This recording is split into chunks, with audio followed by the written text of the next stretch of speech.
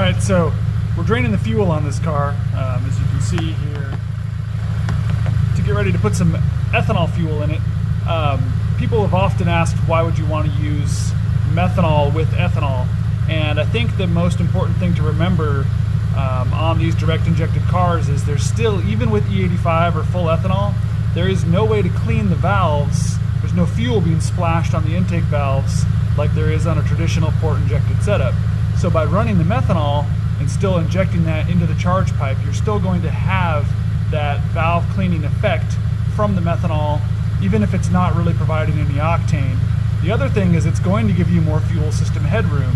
As that methanol is its own fuel system, you basically are going to max out your normal ethanol injection window, but yet you still have more fuel coming in from the methanol. So you should be able to, in fact, make a lot more power with the methanol plus the ethanol than you would on just ethanol alone. Anytime you're working with methanol, you want to make sure you're using chemical resistant gloves. Methanol is extremely toxic and your skin will actually absorb it. Methanol, if enough is absorbed into your bloodstream, can cause blindness as well as a bunch of other problems.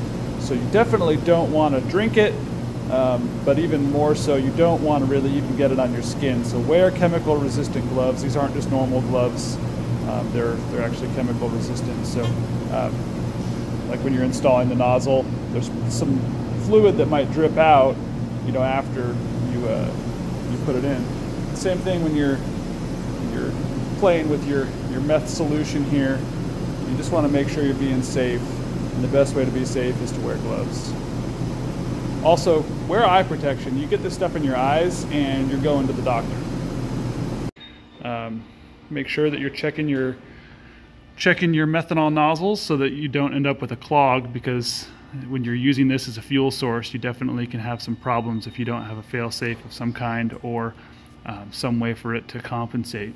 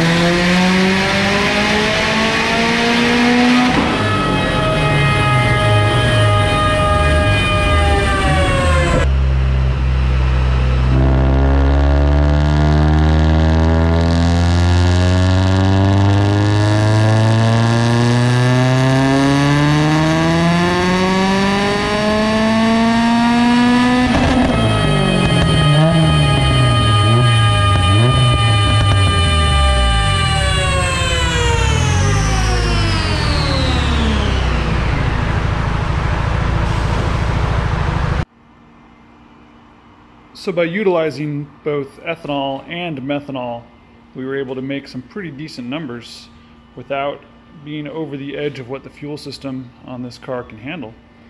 Being that it's direct injected, upgrading the fuel system is very difficult. I am monitoring low pressure. That's pretty important to make sure that you don't starve the DI pump. It's high pressure, but we're doing some pretty serious torque and horsepower. 504 horse and 462 foot-pounds of torque. Look at that power band, it just sits there at 500 forever.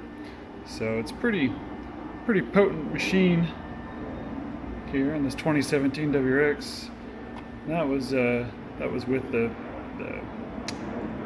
methanol and ethanol. Now if we wanted to look at just the, where was my run here? So this was with ethanol, or sorry, this was with methanol and then just pump gas and a few less pounds of boost. You can see with the E85 we're able to lean it out quite a bit in order to get a lot more power. These engines just really like ethanol. But yeah, The valve should stay really clean. This thing should be really reliable at least. It's a built motor, brand new motor in this one with the ETS turbo kit. So there you go. Like I said, that's stock DI pump. Just upgraded lift pump. Oh, and this is also on humongous Toyo R888 tires, which if you run these, you run a car back to back with R888s on the dyno, and you see like a 245 wide normal street tire or these 295 proxy R88s. There's quite a bit of power loss just from running these tires, especially on an all-wheel drive car. Probably looking at, I'd say honestly, upwards of 30 horsepower. So this thing is gonna rip. Anyway, that's my tech tip for today. Yeah. Thanks for watching, guys. Be sure to subscribe.